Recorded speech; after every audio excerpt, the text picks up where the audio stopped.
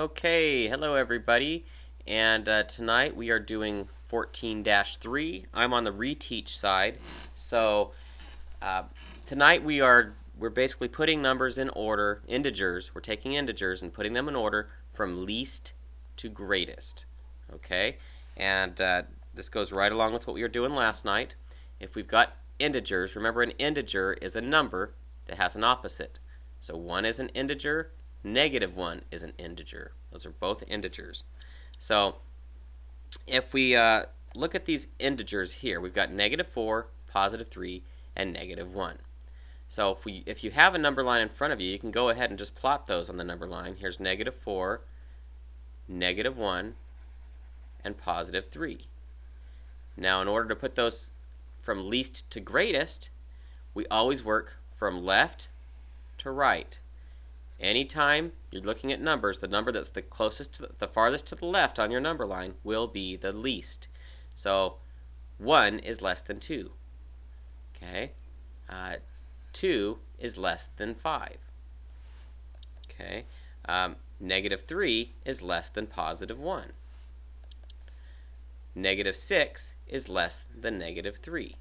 So just because it's to the left, it's worth less. Okay, now if we look at our numbers here, -4 is going to be the least, so you write down -4, then -1,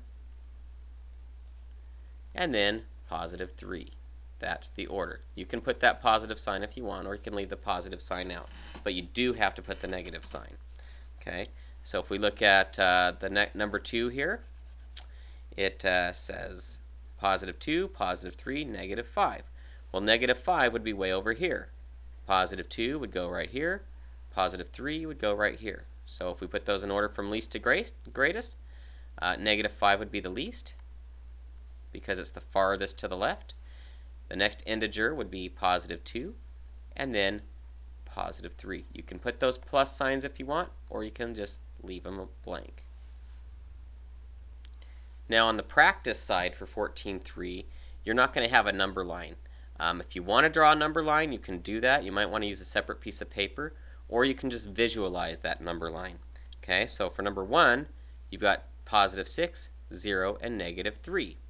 So obviously -3 is going to be your smallest, because on a number line, that would be the farthest to the left. So -3 goes first, then 0 would be your next biggest, and then 6 would be the greatest, because +6 on the number line, it would be -3, and then we would go farther over, and then we would hit 0, and then we would move to the right, and then we would hit 6. So it's moving from left to right, the left being the smallest.